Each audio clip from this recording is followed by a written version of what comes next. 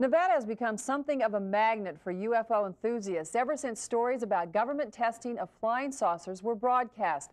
Much of the information about the alleged testing program is from Bob Lazar, a former government scientist whose background has been the subject of intense scrutiny, both from inside and outside the UFO field.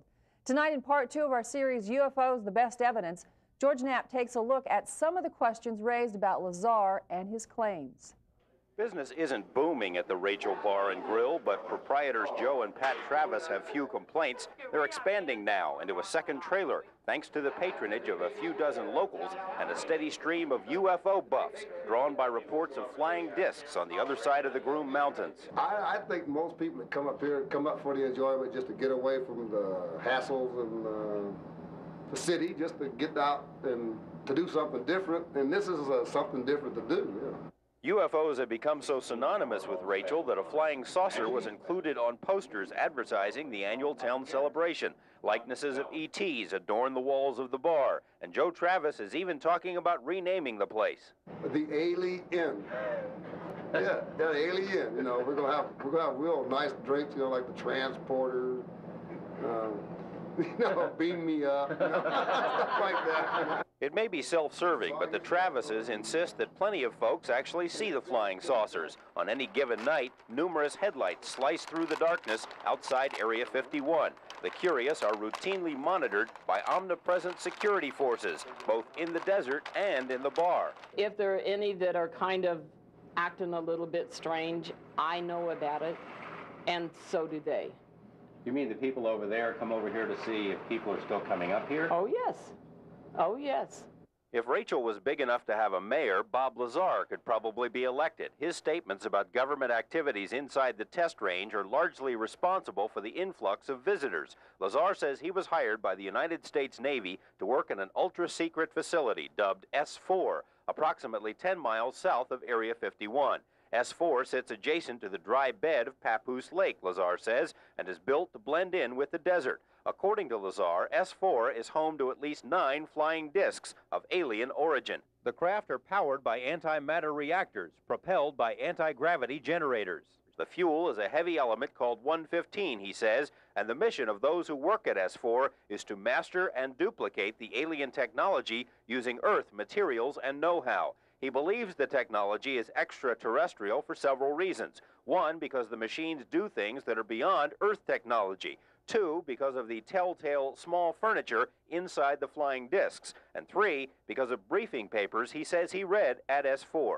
They were autopsy reports. I mean, I didn't completely read them because I didn't have time. And as soon as I got into some interesting things, I wanted to get through these really quickly because I know I didn't have much time. Basically, I looked at the pictures in them to save time. And there were pictures of what? Dead aliens. I mean, how do you know they're aliens? What do they look like?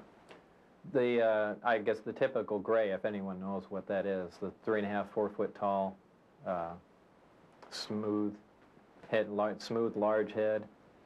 What they had their organs laying out, or what? Yeah, their organs. Some of them, the organs were bisected, taken apart. There were drawings associated with the organs. The bodies were all cut up. I didn't see a picture of a live, seemed like well-being. Barring a full confession by the government, which seems highly unlikely, it may be near impossible to prove what Lazar says. It's tough enough proving anything about him. The schools he says he attended say they still have no records of his enrollment. Los Alamos National Lab, where he says he was employed as a physicist, has consistently denied that Lazar ever worked there. When Los Alamos was confronted with a 1982 lab phone book containing Lazar's name, officials came up with a different story. They now say Lazar worked briefly for a lab subcontractor in a non-sensitive position. After numerous inquiries over several months, however, neither the lab nor the subcontractor have provided copies of Lazar's records. Interviews with Lazar's former co-workers confirm that he did work on sensitive projects, including SDI research involving this massive particle accelerator. If so, he must have had a security clearance, but trying to track that down has also proved difficult, even with the help of Nevada Congressman Jim Bilbray.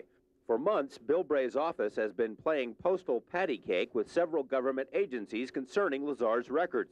Bilbray's staff has written letter after letter to the Navy, CIA, FBI, and other agencies requesting files on Lazar. The agencies aren't saying they have no such files. They say they can't find them or are still looking.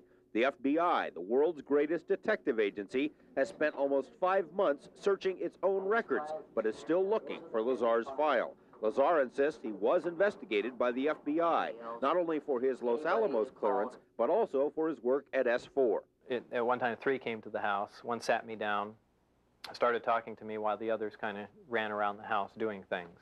I have a little lab in the house, and they wrote down everything that was on the blackboard. They wrote down any chemicals and things that I had in the room, and just kind of ran all over the place. Lazar says he wrote down the name of one of the agents, Mike Thigpen. The Las Vegas FBI office says no Mike Thigpen has ever worked here. However, an informed source at the FBI says Thigpen was here for a period, that he worked for a separate division of the Bureau, came in, did a job, and left. What that job was, the source didn't know. Lazar is as much to blame as anyone for the difficulties in proving his story. He is admittedly careless when it comes to paperwork, like some absent-minded professor. When his first wife died more than 5 years ago, he says he walked away from everything, a house full of furniture, pictures, papers. In addition, he's done things in his life that do not help his credibility.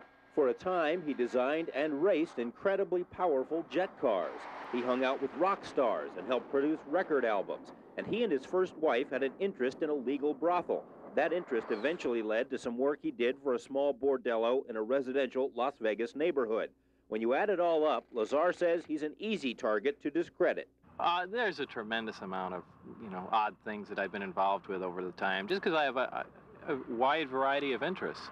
A lot of it can be misconstrued and, taken out of context, and I'm sure it can be used to make me look pretty bad. And, there again, maybe that's one of the reasons they looked at before hiring me. I'm an easy person to hammer into the ground. You can take any one of a million things. Most people, Lazar says, have been very supportive of his decision to come forward. And then there's the UFO community. Lazar's testimony hit the UFO field like a tidal wave. For instance, this is an international computer network called Paranet. More than 20,000 people from all over the world are hooked into the system, and Bob Lazar is one of their favorite topics. They share information about his background, debate his allegations, and theorize about his motives. And actually there was international coverage of what was going on here the very first day, after the special was run. What we're really pressing for and what we're watching for is more empirical evidence that we can work with. One item that popped up on Paranet is this supposedly official briefing dated February 1990 that states Lazar did work on the test range, but that he was never allowed inside the, quote, advanced systems test area. The statement says Lazar is merely out for media attention and that all further inquiries should be handled by Nellis Public Affairs. Nellis officials told us that the briefing wasn't written by the Air Force and that they have no information on Lazar. Various UFO experts have also been beating a path to Las Vegas to talk with Lazar. Dr. Jacques Vallée, an astrophysicist, computer scientist, and author, wanted to find out for himself if Lazar is believable. He seems very credible. I think that he was in the places that he described. He also seemed to have concern with remembering parts of the things that went on there. He seemed to, if you remember, we asked him if he felt that his memory might have been tampered with. Now that is something that I think should be of concern as we explore his story. Could it be that he was exposed deliberately to certain things, perhaps to distract attention from other things? But I'm certainly of the opinion that he's not lying, that he's telling the truth, and that he's genuinely concerned with finding out what happened to him. Vallée believes it is possible that Lazar's memory was tampered with, adding that U.S. intelligence agencies have been experimenting with mind control techniques, including drugs and brainwashing, for decades. Lazar has stated previously that he was drugged and subjected to intense intimidation tactics. Vallée's statements are also consistent with the results of Lazar's polygraph tests. My personal thoughts, the pre-test interview of 3.5 hours, the test itself, the post-test interview, showed absolutely nothing to detour my thought that Bob Lazar was truthful. Unfortunately, we're dealing with a subject matter here to where fear on behalf of Mr. Lazar of reprisal might far exceed just the threat of losing his credibility as a scientist, which would make polygraph maybe totally ineffective. 私たちを出迎えてくれたラザー博士は取材班は早速この番組のプロデューサージョージ・ナップ氏に会見した。 Lazar was credible enough for the Nippon TV network. Nippon devoted 2 hours of prime time to a special on Lazar and UFOs in March. The network planned to fly Lazar to Japan so he could appear live following the documentary. But those plans fell through when Lazar received a phone call from his ex-boss at S4. The day we were supposed to go, had tickets in hand, even went down and bought yen down at the currency exchange. You know, we got threatening phone calls. I mean, that basically said, you'll never make it back here. So we really sat down and just thought, how important really is the interview, and we didn't go. And frankly, they don't operate like that. How do they operate? I mean, what? They tend to feed information into the system through people that they know will repeat it, without questioning it. Bill Moore is something of an expert on the government's anti-UFO tactics, and he's clearly skeptical about Lazar's story. He thinks Lazar may be part of a government disinformation campaign, either willingly or unwittingly. Moore's suspicions have been heightened by Lazar's unwillingness to open up parts of his private life to public scrutiny.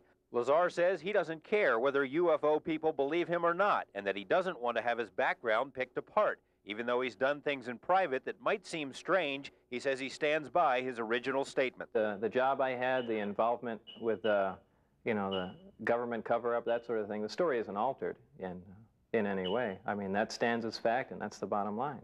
Is government disinformation for real? Is there an S4? Is there a connection between UFOs and stealth technology? More on these topics tomorrow. George Knapp, Eyewitness News 8.